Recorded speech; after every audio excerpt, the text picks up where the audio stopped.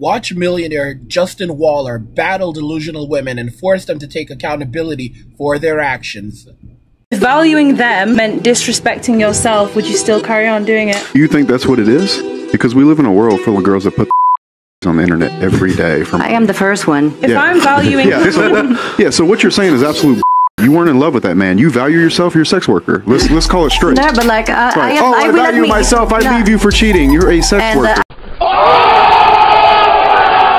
I will admit, I stopped doing it while I was with him because he asked me to, and I tried to, but then I went back to it because I can't get enough of it. She belongs to the streets. And I don't mean it to disrespect you, but what you can't get enough of it. Oh yeah, no. So work? Yeah. In a professional sense, or like? Yeah. It's fulfilling, literally? Yeah. What? every hole. You need to get back with this guy. A 304 will always be a 304. Subscribe.